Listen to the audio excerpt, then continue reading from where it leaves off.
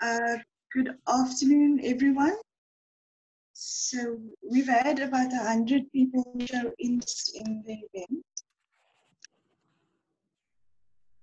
and we are on just over 60 at the moment.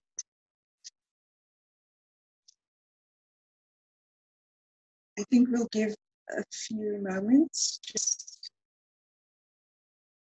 maybe let's see. Yeah, give you a chance to.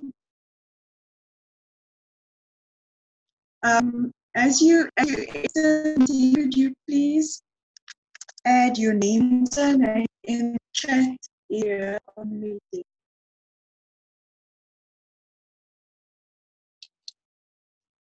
It's for record purposes and to ensure that you can earn CPD points for attending.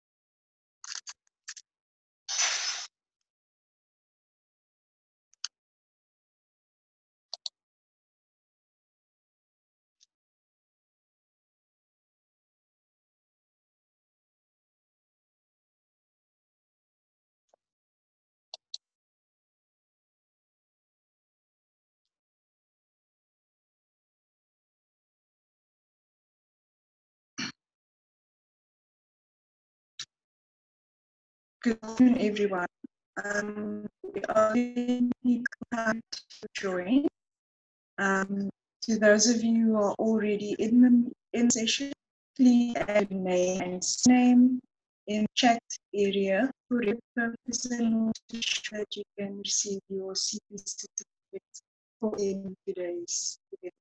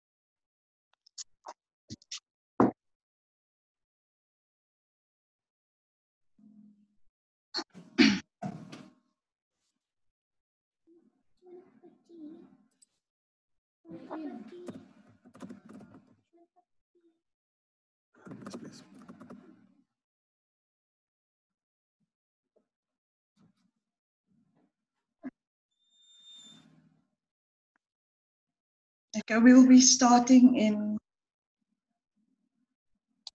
the next minute or so. People just joined. please enter your name and surname in the chat area. Thank you.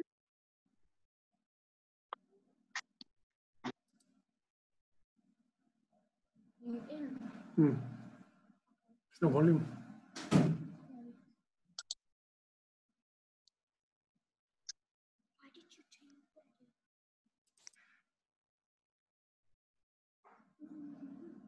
Good.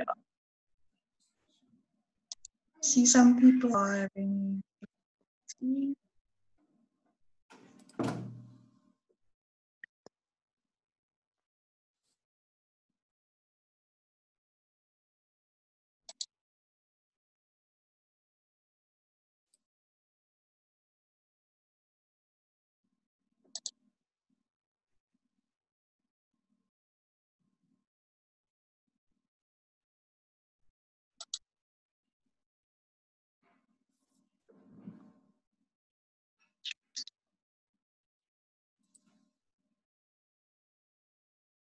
Okay. Good afternoon, everyone.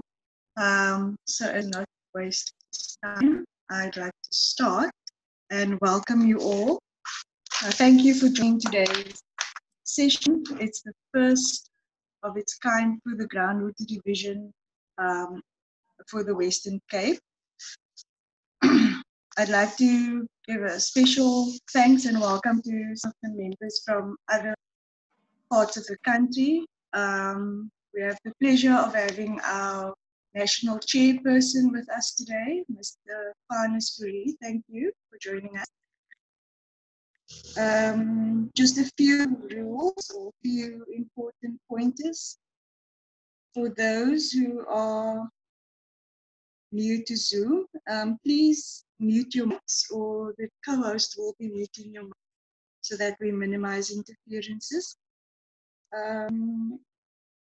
People are new to Groundwater Division, or if this is your first ever, you are welcome to join by the Groundwater Division's.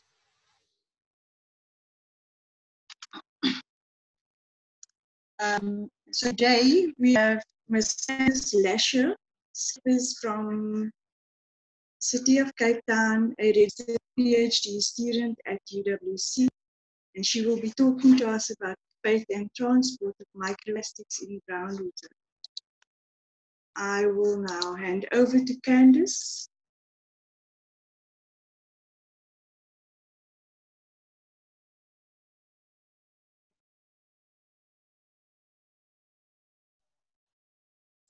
Hi, good afternoon, everyone, and thanks for joining. Okay, so I'll just get into it. Can you hear me, Sumaya? Everything's fine? Okay. Please forgive me. I'm very nervous. I haven't spoken to a lot of people in a long time. It's been locked down for a few months now.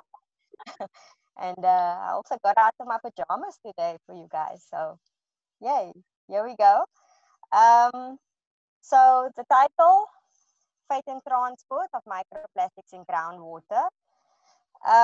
I'll just give you an overview of the literature review that I've done so far, and a little bit of progress to date in terms of the project and what we've done so far. Yeah. So I'll go through the outline quickly.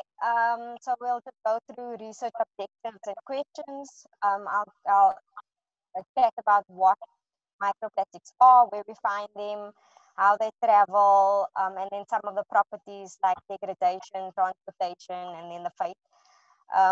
We'll discuss a short, brief discussion on treatment of microplastics, and then potential risks, and then we'll go into the research design. So the research objectives and questions. So the main objective of the study is to determine whether microplastics present in groundwater will have a negative impact on an aquifer system. So I'll use two case studies. I'm using the Cape Flats Aquifer and I'm using the Atlantis Aquifer. And so the following question, so we all know that with the city of Cape Town is developing 2 managed aquifer recharge schemes. Or one is already developed, operating for almost 40 years now. The other one is the new one, which is your Atlantis Managed Aquifer Recharge Scheme. So the study will definitely benefit the city in understanding and determining whether there will be an impact, and then we know how to manage and control the problem. So the following research questions therefore form the basis of the study. Will microplastics move through the aquifers? What is the fate of microplastics in the Cape Flats Aquifer and in the Atlantis Aquifer? Will microplastics influence the transport of hydrophobic toxins in an aquifer? And what is the best way to manage and or limit impact of microplastic contamination in these aquifers? So we just have a look at a scale. What are microplastics? So we know that microplastics are synthetic polymers like plastics or elastomers. Plastics, we're all familiar with them. So we've got HDPE, LDPE, polyethylene, PET. I'm not going to say these names because they're very tongue twisty. We've got PVC. As a hydrogeologist, we know PVC. We use it all the time in casings of well points and so forth. So and we know HDPE as well. And then a lot of them, we see it every day. Like, look around you at this very moment. Somewhere you are touching plastic, or it's somewhere around you. There's just no running away from plastic. So it's all over. And then plastics have additives in them. Why do they include additives in plastic? So it's either to make it flame resistant, so you'll have a flame retardant in. You have long chains of polymers, so you've got cross-linking additives which join the chains. You've got antioxidants so that they don't break down in certain environments. You've got plasticizers, you've got stabilizers, so it can either make it flexible, it can make it hard. So that's why they include additives to plastics. And then, so basically, the overall topic is plastic, but then it's broken down into microplastics. So microplastics, according to a lot of research, and is anything between 5 millimeters and 0.001 millimeter, which is 1 micrometer. The scale on the side just gives you some kind of idea. So here we've got from 1 millimeter to 2.5 centimeters. Microplastic starts at the 5 millimeters. And we've just got a comparison to ants. And then we've got your micro sizes, which is, you've got a comparison to dust mites. And then we've got nano sizes, which is your bacteria, your viruses, your DNA. So we get really, really small particles. This research will focus on microplastics. Not sure we'll do nanoplastics. It is, I mean, detecting it is a problem, or at least it's still something that the researchers are working on. So for the study, we'll work on microplastics. And then plastics itself have different densities. So you've got like a really, really light plastic. So you've got your 0.06 density, which is natural rubbers. And then you've got a density of 2.2, which is your polytetrafluoroethylene. That they use that to coat pans. So you've got also known as Teflon. So plastics come in different types. It has different densities. Your microplastic itself comes in different shapes, and then it also has different colors. And I've mentioned this, that anything smaller than 1 micrometer is then referred to as nanoplastics. So we've got a look, I've had a look at different types, shapes of microplastics.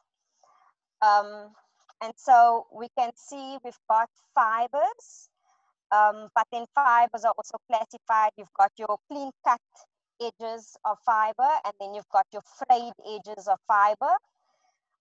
Then you've got your fiber bundles, and research shows that fiber bundles almost really like untangle, so they stay in that knot form. Then you've got your fragments, which occur in foam, as foam, and sorry. You've got fragments, so D, E, and F. You've got your rigid and your irregular fragments. And then you've got spheres, or known as beads. They're round and smooth. We've got pellets, also round and smooth, but they can also come in cylinder shapes. And then you've got your foams, which are flat, thin, and malleable. And then you've got your foam, which is soft and compressible. I'm sure all of you are looking at this now, and you can somewhat identify where specific shapes come from, or what type of plastics it's broken down from. But then if you go further into microplastics, you will pick up that there are 2 sources. So you've got your primary source of microplastic, and you've got your secondary source of microplastics. So your primary source of microplastics is any plastic that is made with the intention to be really, really tiny. And I've got 2 images there of, you'll see over here, it's like some gel with very small polyethylene micro beads in them. That is, you'll find them in face washes, exfoliating scrubs. So that's plastic, it's micro beads that they add in your cosmetics. And it's made in that form, it's made to be small. And then you've also got your glitter, and if you're a parent, you know that glitter sticks for a very long time. It's not fun. So glitter is made in its microform as well. And then you've got pellets. So pellets are made, they make it small. I showed you a round pellet, and then you've got your cylinder pellets. They use that and they melt it to manufacture other plastic products. And then we've got secondary microplastics. Secondary microplastics are larger plastics. They degrade from larger plastics, so they break down from larger plastics. And I've also got examples on the side, so you can see plastic litter. You can see synthetic materials like your synthetic grass. A lot of people are putting in synthetic grass during the drought. And then you've got your rubber from tires, and you've also got synthetic fibers, which are we've seen in your clothing items. So a lot of the PET plastic bottles, they recycle, and they make like a micro fleece jackets, the K-way micro fleece jacket, and all of them, they made from a recycled plastic. So in your washing machine, obviously you now have all your clothing items, and as it's washing, you've got some microfibers that they refer. I've indicated that microfibers will break down and be discharged through your washing machine water. Some studies show, a study by Brown et al. Shows that 1,900 microplastics, microfibers, can be discharged by one synthetic item in one wash. So that's 1,900 microfibers by one item in one wash. Just stop for a moment, think of how many times you do washing, think of how many clothing items is in that washing machine, and how many people we have living in the city, and we're all discharging, and it all goes to our treatment plants. Again, your microbeads, in your cosmetics, we wash our faces, it discharges to our water treatment plants. The microbeads, they say you can expect between 4,500 and 94,000 particles can be released during a single use of cosmetic products. So there's quite a lot of beads, in there. And then if you look at this diagram, we're looking at sources and we're looking at types of plastics, which kind of also tells me where it's coming from. So if I'm finding a lot of microfibers, I kind of start to think, okay, this might be more treated water or discharge coming from a treatment plant. If I'm seeing a lot of particles, fine rubber particles, maybe it's coming from stormwater runoff because of roads and so forth. So it kind of gives me some idea of the distribution pathways. So looking at another study, this diagram is taken from the study, but I've added a few extra arrows in. So we know that there could be potential distribution pathways from the atmosphere directly to groundwater. There's also groundwater, if there's microplastics in the groundwater and we're using it for agriculture, so there's a direct source. The diagram also excludes direct links between your domestic industry and groundwater. And then the diagram also excludes a direct link between your water treatment plant and groundwater. We know with the drought, and it's been a practice for years already, but with water scarcity, we're now seeing a lot of municipalities moving into managed aquifer recharge, either with treated wastewater or with stormwater. So we've added those links in as well. So just looking at occurrence of microplastics, I won't go into a lot of detail, but studies have come about for years now in the marine environment. So some of the first studies where the term microplastics was introduced in around the 1980s. By Peter Ryan and his team. They work on in the marine environment. And so you can see there are quite a lot of studies that's been done in water in the marine environment. And then more so, we start to pick up on freshwater environments. So we've seen all around the world, they've done microplastic sampling in rivers, estuaries, wetlands. There's evidence to show that it's present in these freshwater environments. And then I've also added in, they've done sampling of tap water around the world. And they found microplastics in the tap water around the world. Treated water, there's microplastics, and the raw effluent, we know there's microplastics. But what about groundwater? So the study is about groundwater. So the literature that I found on groundwater, I could only find 2 articles. And so that's a little red line that I've added in. It's not to scale, but it just shows that there's very little information on groundwater and microplastics.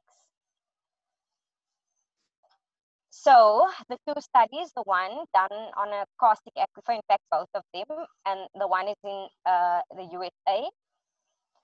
Of the 17 sites that they sampled, they found microplastics in 16 of them, with concentrations, the mean concentration is 6.4 particles per liter, and a maximum of 15.2 particles per liter. I should mention that with the studies, there's often, because there's no standardized protocol on how to do it, it's a new thing. So a lot of the studies will report in an area, and then others will report particles per liter. So it's difficult to do a comparison between the studies because their units are not the same.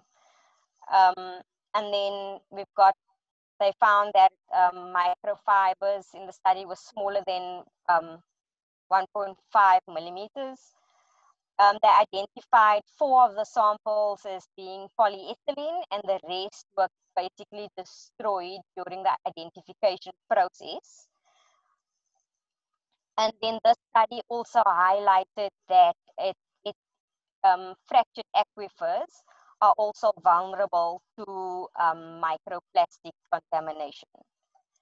And then we've got a local study done by WRC in Potchefstroom. It's a WRC study, done in Potchefstroom, where they sampled 4 boils and they found microplastics. They divided it into particles and fibers. And I assume particles is any of the other fragments and pellets and so forth.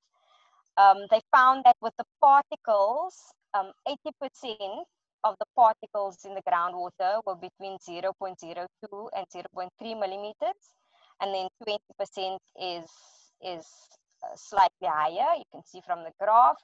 Whereas with the fibers, they appear across all size ranges, and with a maximum above greater than 1.5 millimeters. So now we know that they found microplastics in groundwater. So now that kind of gave me some more motivation to go further and research a little bit more. So I look at degradation. So you've got your plastic, your bigger plastics. How do they become microplastics? So we've got degradation, and the degradation process is split into 2. The degradation process is split into 2 processes. So we've got abiotic processes and there's biotic processes. The abiotic processes are divided into physical and chemical processes. And the physical processes I've indicated. We've got abrasive forces, you've got your heating and cooling that can cause a particle to break down, freezing, thawing, wetting and drying as well. And then with the chemical processes, you've got photodegradation by UV light, oxidation, and or hydrolysis. And then you've also got your biotic processes, which relies on microbials to break down the plastics. Now, some plastics have additives in and make them kind of resistant to oxidation and so forth, and then it makes them stronger. They don't break down. However, if you look at the degradation processes, the biotic process in some instances rely on the abiotic process first. So it would go through the whole abiotic process and it would break down into smaller pieces, and then it becomes available for microbes to degrade even further. But in some instances, it's not even available for microbes to degrade because of the composition of it. So we look at degradation further, and studies have showed that the degradation rate is the differential mass per unit time. So that's how they determine degradation rate. Degradation, so what does it do to the plastic? It alters the size, it alters the total surface area, the mass, the surface roughness, the molecular weight, and the charge of that plastic. So the diagram just shows total surface area, an example of total surface area. So if we have a particle that's 1 centimeter by 1 centimeter, the total surface area is 6 centimeters squared. However, if this particle now breaks down, degrades into smaller particles of 0.5 centimeters, the total surface area of that whole particle, of all the particles that now made up that one particle, is 12 centimeters squared.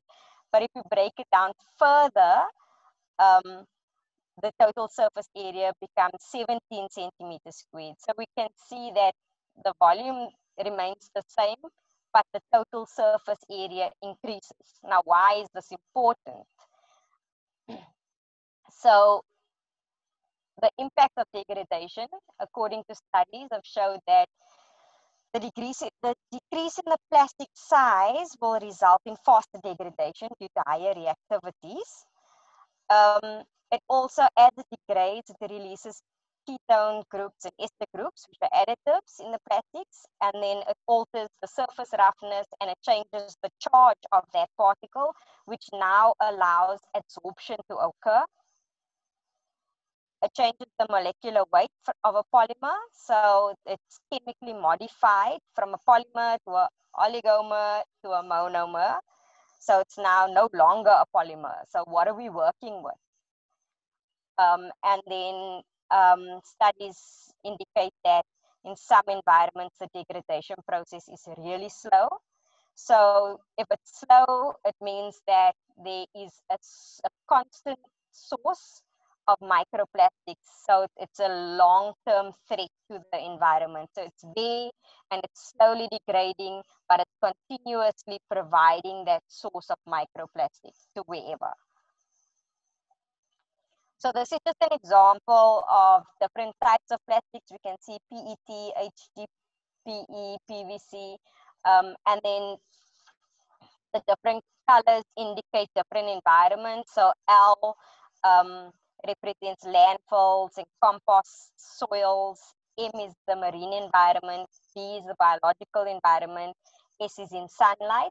So we can see with fillers, without fillers, there are different degradation rates for different plastics in different environments. So we're working with something that's really complex and changes. Really, the change is very sensitive to environments and types of plastics.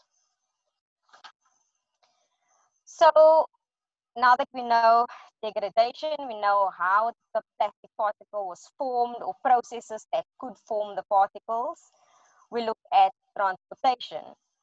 And so I found transportation processes. This is just an example of transportation processes in rivers. So you've got your dense and your less dense, which would make it buoyant or non-buoyant particles. So your non-buoyant particles, it comes into the river and it can settle immediately. So you've got number 1, which refers to your turbulent transport. You've got number 2, which refers to settling.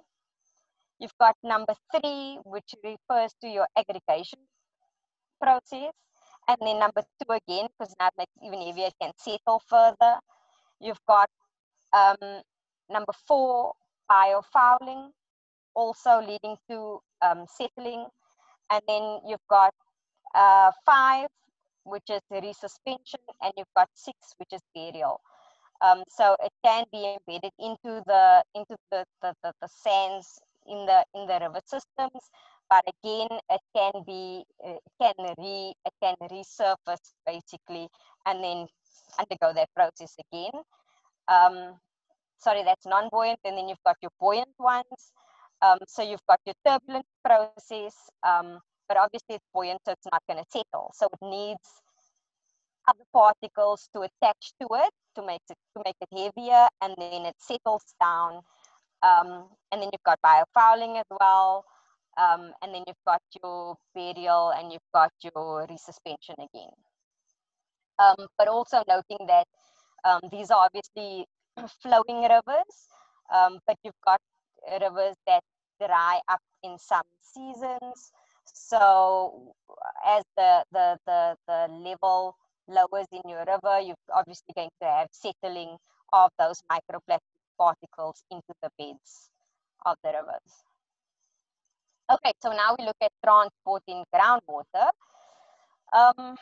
And basically, I couldn't find anything about transporting groundwater. I did find an article that refers to earthworms creating preferential pathways, and the microplastics could attach to the earthworm, and the earthworm basically takes it lower down in the soil horizon. That's all I could find.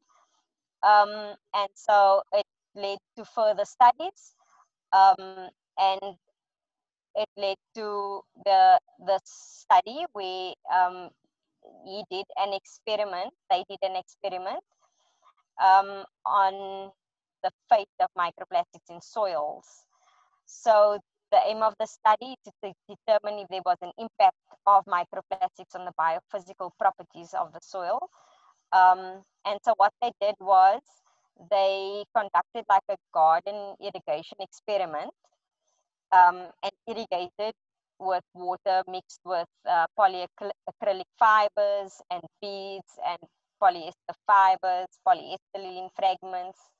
But this was for a loamy sand soil. And then they measured certain properties, and they found that the bulk density was affected and the water holding capacity was affected. The functional relationship between the microbial activity and water stable aggregates were affected. They did not see any change in hydraulic conductivity, but the study highlights that again, they used specific types of plastics, specific sizes in a specific soil. So thus, it doesn't imply that irrigation of a source with microplastics will not have a change on hydraulic conductivity. It's just in the specific environment. So it led to microsphere studies. So we know that microplastics are small particles, we know the sizes. So we looked at studies, colloidal studies or microsphere studies in groundwater, which are particles more in the lower range of microplastics to nanoplastics. And so there's been studies over the past few years where they used a fluorescent carboxylate modified microsphere, which is polystyrene or latex beads. And they use these as tracers in groundwater experiments to determine the transport model of bacteria. So they use the tracer with the bacteria, with another tracer, and they wanted to see if this specific microsphere could be used as a substitute or tracer which would resemble bacteria in groundwater. And so the study in 1986, they performed forced and natural gradient tracer tests using these microspheres, as well as bromide and chloride. The microspheres were uncharged, and some of them were negatively charged as well. And they found that the microspheres were moving in the aquifer, and there was visible retardation and attenuation as well. And the other tracers, the bromide and chloride, the peaks came through faster, like several 8 to 9 days faster than the microspheres. The bacteria also came through faster than the microspheres. So we went further into microspheres because it seems as though there's some resemblance between the microplastic that they use, between microplastics and the microsphere that they use. And so we went further into these studies and we found that the transport of these microspheres was controlled by the water, the pore water velocity and the attachment or detachment to aquifer sediments. It led to, in some of the studies, they did column experiments and they found that there was a decrease in hydraulic conductivity when they injected these microspheres into the columns. And then the column experiment also showed that the permeability of the porous media is reduced significantly when they just add like even the smallest amount of these microspheres into the experiment. They immediately noticed a change. And so they assumed that it was because of clogging at the pore throat. So this is just an image of the microsphere that was used, and there's an assumption that at the pore throat, the colloid will kind of clog that pore and then reduce that flow. And so it also, the clogging, I mean, in these studies is also referred to as straining in an aquifer. And then we looked at different chemical stresses, what could change or impact the movement of these microspheres. And it was found that if there's a decrease in the ionic strength of the water, then there is mobilization. So, and then there's also with an increase in the pH, increase in concentration of surfactants and dissolved organic matter, all of these can mobilize the microsphere. The ionic strength plays a role in the clogging as well. So it is something that must be considered when you are doing managed aquifer recharge. So we get to one of the other questions.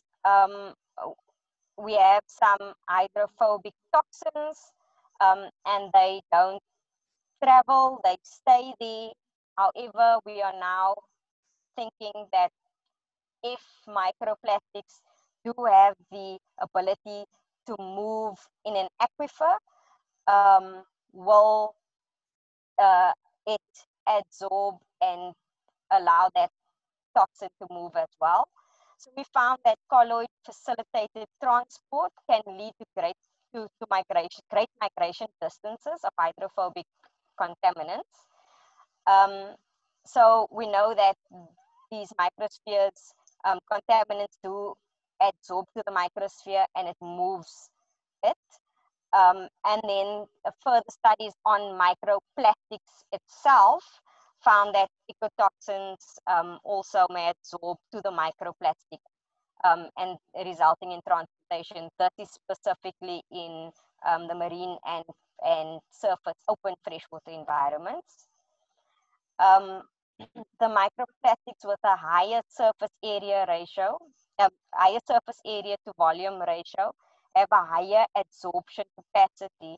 So I showed you the diagram where you have a particle of 1 centimeter surface area, but if that particle breaks down, the surface area becomes bigger, and the more it breaks down, the bigger the surface area becomes. So if it has a bigger surface area, there's more areas for the toxin to absorb to now. And then other properties of plastics influencing absorption. So when a particle is, compounds are 0.0 charge, functional groups, and acid-base characters. So these factors are all changed in a plastic when they degrade. So obviously making it available for absorption then. So we looked at different types of toxins, and this is taken from various studies. I'm not going to say these names. They are really big and really complicated to say. But we are all familiar with PCBs, PAHs, we know them, heavy metals. It was found that they all adsorb to microplastics. And then there's also a study that shows that antibiotics and microbes also adsorb to microplastics.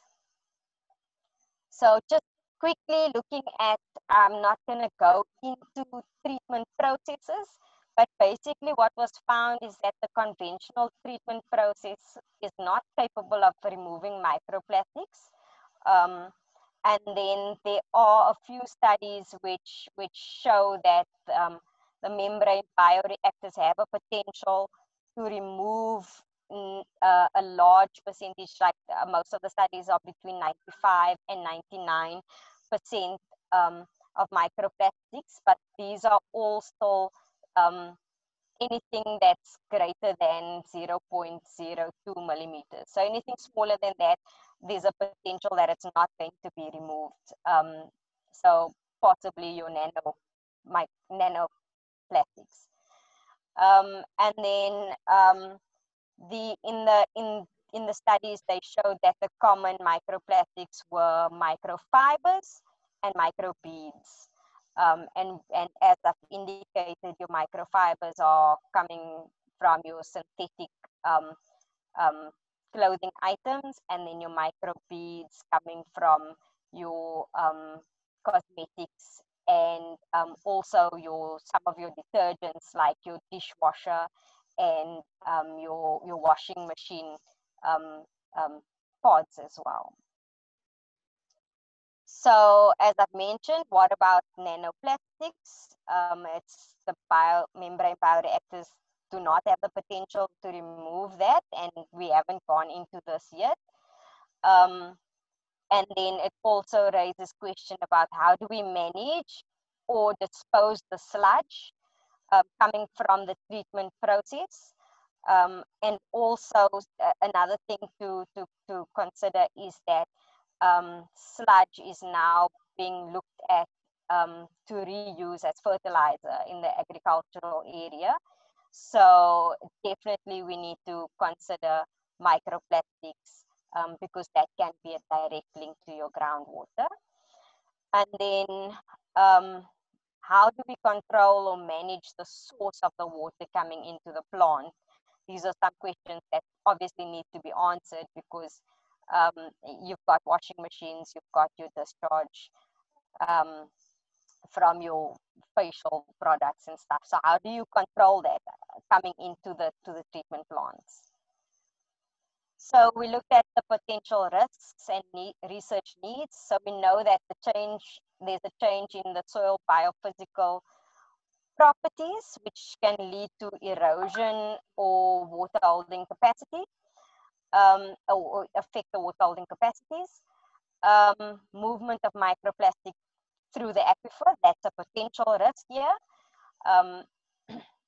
Potential clogging of an aquifer, and the potential risk of microplastics facilitating the movement of hydrophobic toxins in an aquifer. And then, as I've indicated to you previously, you have additives, which makes the plastic, you can mold it, you can make it hard, you can make it flame resistant. So these additives, they could leach during degradation. And we've also found that some studies show some of the additives that are used in your PET bottles or so forth are carcinogenic, and also they are endocrine disruptors. So the research design, after all of the research literature reviews that we've done, we're now looking at microplastics as a microsphere, and as we've seen in the microsphere studies, they do move, they do reduce hydraulic conductivity, and they do have the ability to clog. So we are going to be doing field sampling in the Cape Flats and the Atlantis Aquifer area, but we won't only focus on groundwater, obviously, because the source comes from above. So we'll do groundwater sampling, surface water sampling, storm water, treated wastewater, and final process water.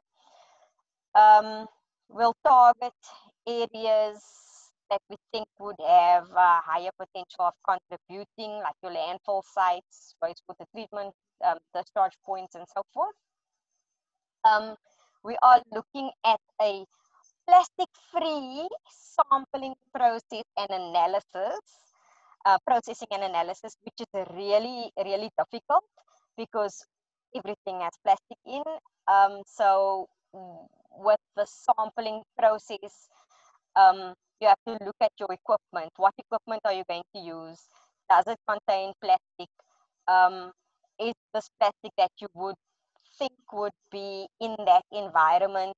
Do I now have to remove that plastic as something that I should also analyze for because it might be compromised by the equipment that I'm using? The clothing that you're wearing could have plastic fibers in them, so we are looking at getting pure cotton, PPE, and then there's also no protocol available for groundwater. There is some standard guide that everyone is using, and so we'll use that guide and adapt it. And then also there is a guide for the microsphere studies to sample, but from what I've seen, the equipment contains plastic as well. So again, we can't use that. And then we've got field experiments and we've got lab experiments. And we'll use the colloid transport model principle for these lab experiments. But we'll use microplastics. And then some of the challenges, again, a plastic-free lab and equipment. And then finding or at least getting a suitable size microplastic that we can use as a tracer. And then, sorry, FCM is the fluorescent carboxylate modified microspheres. They are really expensive because their purpose is actually, they use it in the medical field. So you need very small concentrations, which they would inject into your body to use as a tracer. However, these microspheres have been used in the groundwater environment doing experiments, but they are very expensive. And then how do we detect the microplastic in these experiments or during these experiments? So progress to date, we are going to be using a lab at UWC to analyze or to detect microplastics. We've made some microplastics with PET material. And we also are exploiting the fluorescent properties of microplastics. So you can see in this image, the PET is quite dense. It's, I think it's got a density of 1.2, so it's going to definitely sink in water. You can see the small fluorescent particles. These are some of the microfibers that we've made in the lab from using PET. And then we've also collected sand in the Cape Flats Aquifer, and we filtered them, and it's in preparation for the column experiments. And then we've sourced funding for the sampling. And then we are in the process of recruiting students. So if anyone's interested, please pop me an email. And then the city is also supporting me with the studies, and they've now formed a collaboration with the Netherlands. So there will be a living labs it has formed one of the Living Labs topics, and it's done through the City of Cape Town as well. And then, sorry, I didn't put that in the outline, but just looking at plastic bans or controls that's required. So, you know, some of the issues we know and we see it all the time is referring to the single-use plastic, which end up on the landfills and all over the city.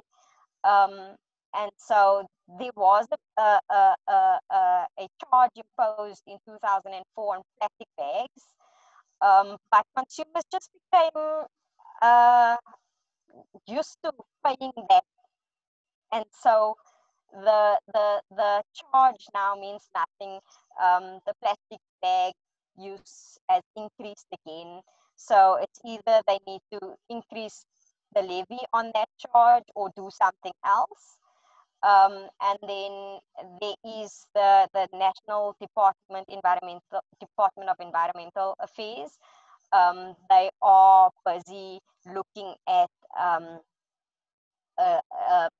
relooking at the plastic bag legislation, and also including all the other single-use plastics like your straws and so forth. And then this is maybe just my opinion, but micro beads used in your cosmetics and detergents, my opinion that it should be banned. I'm not sure how they're going to manage that, but I would prefer it to be banned. And then we also look at biodegradable plastics, which is now picking up. The research is picking up in that. But I've also found that some studies show that they don't always decompose fully. And then also there's no standardized time scale for the degradation, in which the degradation occurs. And then we've got the synthetic textiles, which is your clothing items. We'll have to determine how to control this, and coming in from your domestic areas. Provincial Department of Environmental Affairs is working on a strategy and looking at the mismanagement of plastic. So hopefully whatever comes out from the study will also assist them in making decisions. And then, well, we can all do our bit by awareness, letting people know what the impacts of plastic are, just being aware yourself of what you're buying, what you're using. Is it necessary? Do I really need to buy that bottled water, or can I just take tap water? And that's coming from a City of Cape Town employee working in park water. So that is the end of my presentation. And I think, Sumaya, we can open up for questions. Please go easy. Thank you, Candice, for that very informative presentation. We really enjoyed it. So I guess we can welcome any questions or comments from the attendees. We have quite a number of you. So you could either raise your hand, which you could find under the actions, or if you're using your cell phone, there's something called More, where you can raise your hand. Yeah, as Candice said, please go easy on her. Well done, Candice. It was a really good presentation. Thank you. Do we have any? We have many comments. Okay, we have Melissa Lindnar with a comment. And she says microgreens in Europe is already banned in cosmetics. Maybe, Candice, you can find out from the Dutch how they went about that. Good question. Yes, we have a question. Hi, Candice, Adolf here. Nice, good presentation, well presented. Just a question. Are there Sorry, any? Adolf, you're breaking up a bit and you're really soft. Can you hear me now? How's I that? can hear you perfect. Thank you. Yes. Are there any groundwater chemistry secrets related associated with these with this contaminant? So, I mean, you can obviously look at your total suspended solids, but remembering that there are other particles floating around as well, which could then pick up when you are measuring total suspended solids and your turbidity. So we are looking at something, and it's work in progress, and we will hopefully present to you guys in the near future what that results. We are trying to determine if we can pick up a signature using specific parameters.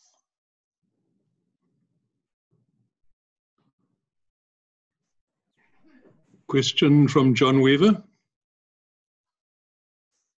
Yes. Can I go ahead? Yes, you may. Go for it, yes.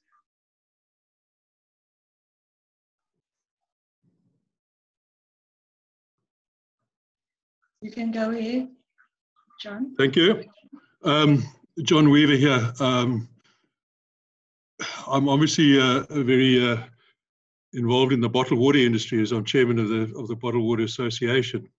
And this story of microplastics in water has been very much in the forefront of the bottled water industry, for the very simple reason that the only substance that researchers in microplastics can really look at is water.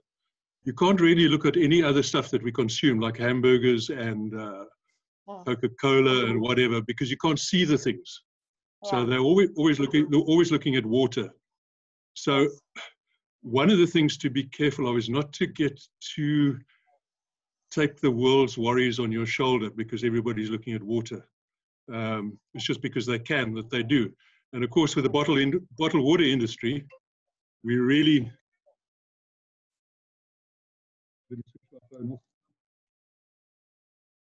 You're breaking up. With the bottled water industry, it's a target of a lot of attacks. But okay, let's move away from that. One of the positives that I've picked up here is, and it only really struck me now. Thank you, Candice, for your talk. Is if your microplastics start clogging up in the aquifer, then they are going to absorb harmful organic chemicals and retard them and let them flow through the aquifer much slower than they normally would, which is a really good thing. So microplastics is not necessarily in the groundwater, is not going to be such a bad idea. That's a comment I've got. And last one, I've got one more other comment to make, if I make. Sorry, two comments. And one comment and a question. The other comment is that the two biggest contributors to microplastics are, and then I'll start again. The biggest contributors of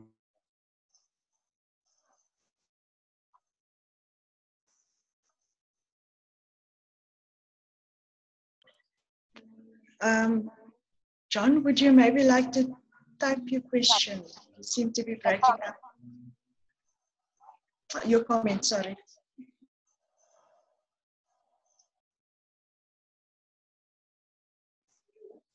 Candice, we have quite a lot happening in the chat group. There's a few questions here from Alana. I'm not sure if I'm pronouncing that correctly. Will the city do any social research on willingness to change? Are you able to comment? So I can't answer on that. Obviously, the city of Cape Town is really huge. It's got many departments, directorates, branches, units. I am really just within a very small unit in the bulk water branch. And we are looking at this because we are doing managed aquifer recharge um, in the Cape Flats and the Atlantis area. So social, I really can't answer.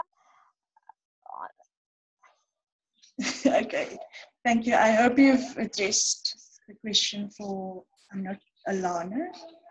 Then we have Kez, who's asking, have you come across anything about whether the PVC casing used in primary aquifer boreholes could be a concern with regard to your sampling?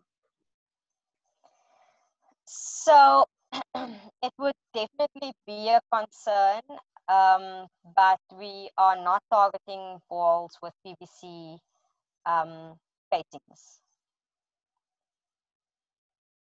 And then I see Kyle Clitter added to that one. Also looking at the various equipment used at wastewater treatment plants. Yes.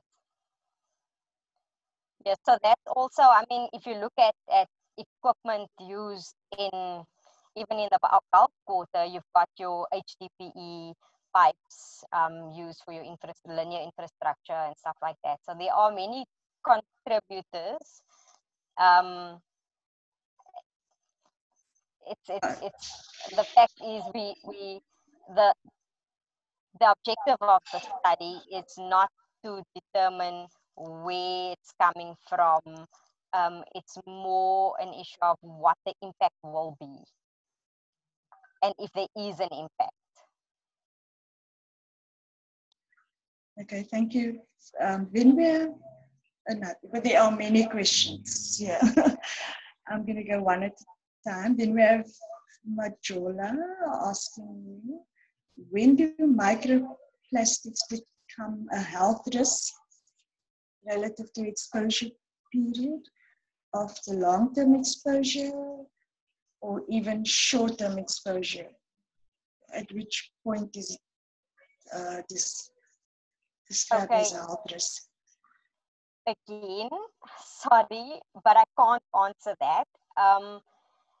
There are other people doing studies on the toxicology, you know, whether it is toxic to human, I mean, to the human health, to a human. And I haven't looked at the risk to humans. The research is only looking at the risk to aquifer properties. So apologies, I can't answer that. Okay, I hope you've addressed the question for the person. There's another, quite a few here, Candice. I have a question. Since microplastics is a relatively new contamination source in groundwater, can they be simulated using the current available geochemical transport and reactive modeling methods? You broke up, I didn't hear you there. Can they, I'm trying to look for that question as well. Okay, at 03:34 p.m. The person wants to know, oh, sorry.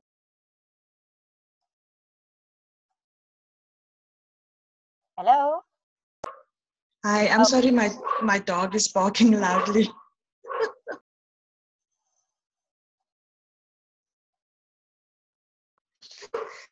Okay, they want to know if it's possible for you to model microplastics, transport and reactive modeling.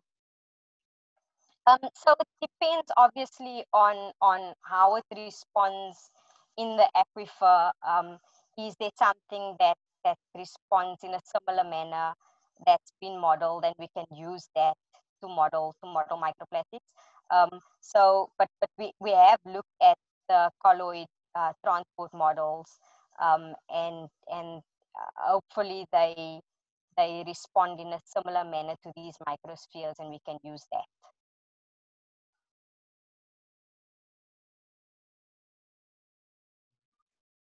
Okay, then there's another question here. Is there a way to determine whether microplastics detected is from PVC or from the aquifer itself? Okay, so I'm just trying to understand that question. So you want to know if it's from the PVC, the casing used, or if it's coming from the aquifer itself. So for now, we don't, in terms of detecting microplastics, there are processes in detecting it. The source thereof we don't know, but I mean, if you're going to do, maybe if you do find microplastics in that specific area and it was a PVC casing, maybe broaden your hydro sensors and look for a bore in the area that is either an open bore or something, a stainless steel casing or something, and do sampling there as well. That's the only way. But for now, again, detection and sources and all of that, it's all new. And so we're just taking it a step at a time. You know, we need to know, is it there? Is there an impact on the hydraulic properties? And then with more research, we'll be able to answer more of the questions. Obviously, Adolf asked about using other parameters to kind of give you some kind of indication as to whether it's there is microplastics or not. Is there some kind of indication that we can see? So using all of the information, we'll have to put everything together and try and answer these questions, because for now there's just an endless amount of questions. As you've seen, there's really just 2 papers that I could find on microplastics, and it's the 2 in the caustic aquifers showing, and it just shows that microplastics is present, and that's it. There's nothing about you know, how we're going to detect it in situ, or where it's coming from, or what the contributors could be, and if that is a contributor, how do I determine, and if not. So there's just many questions, and I think that is a start of a new era in research for all of us.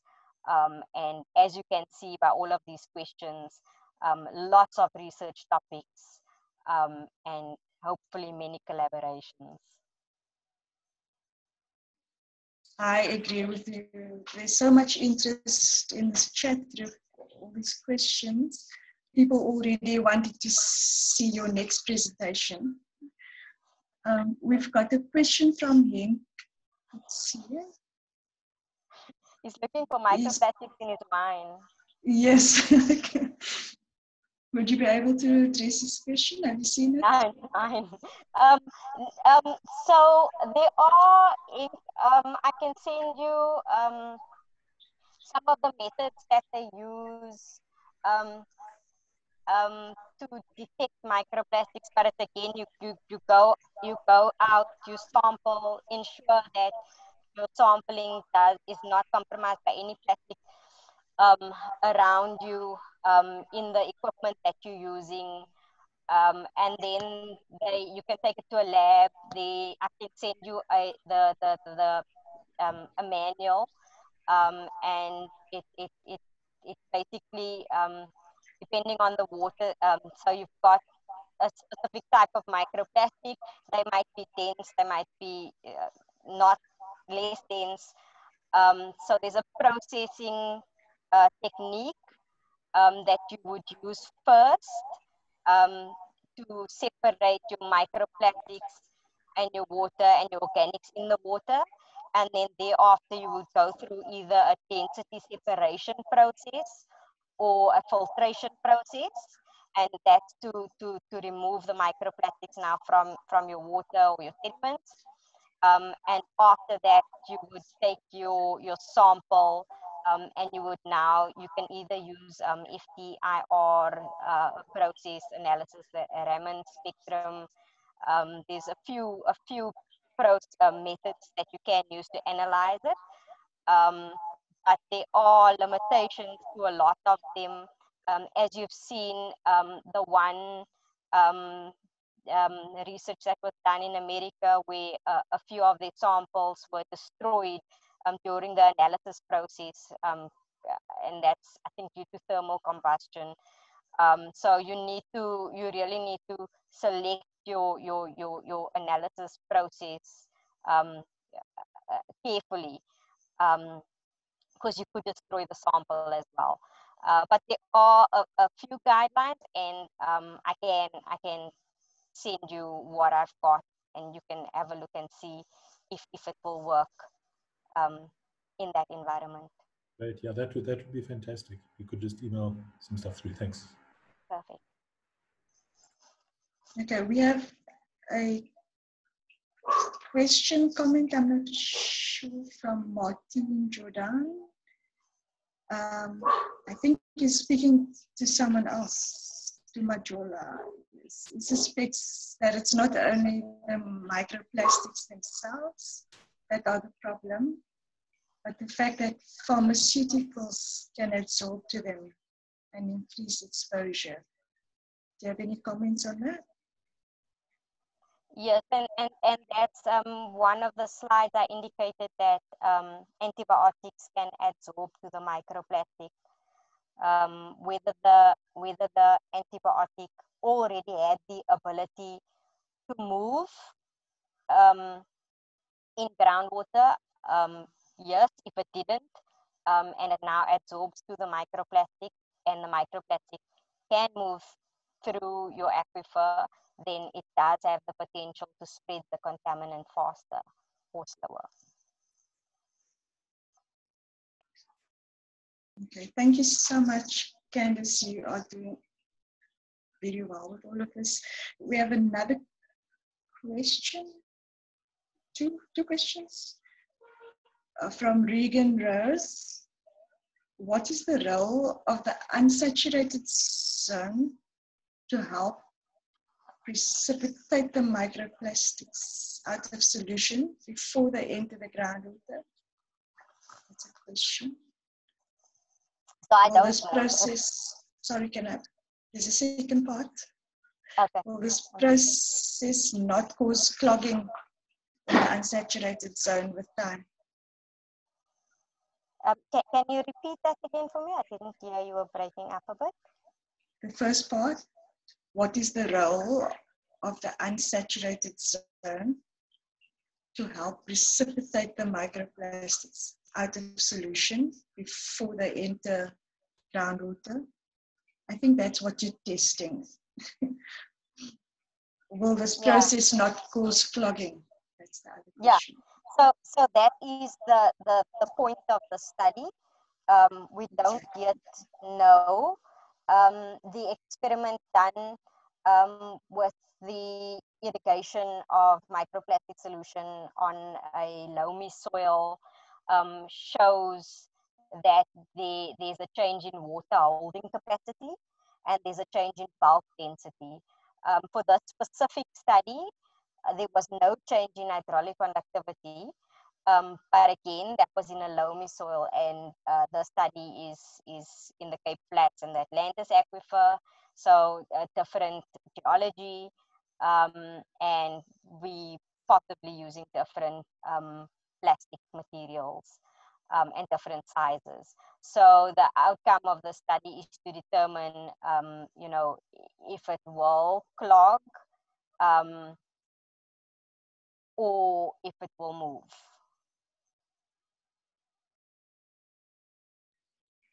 Okay.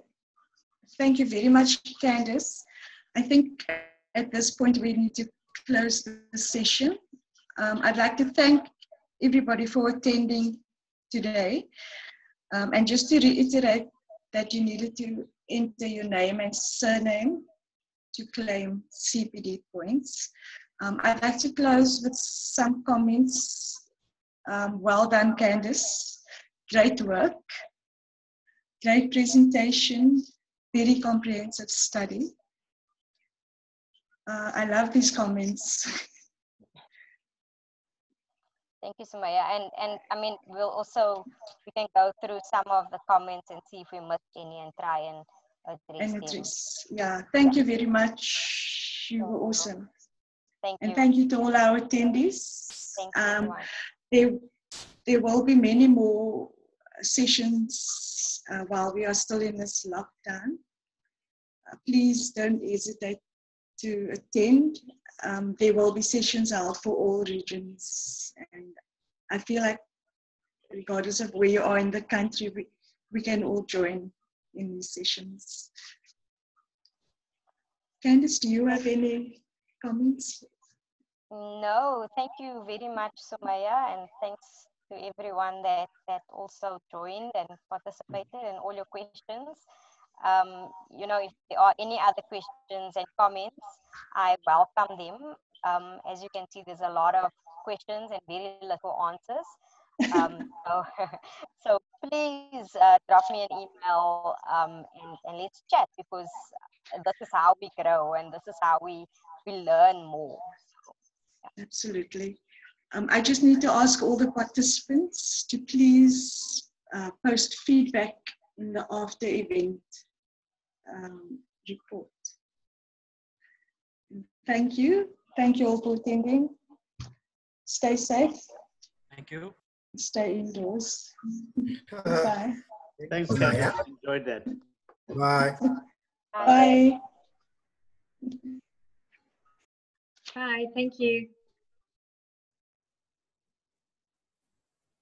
Bye-bye.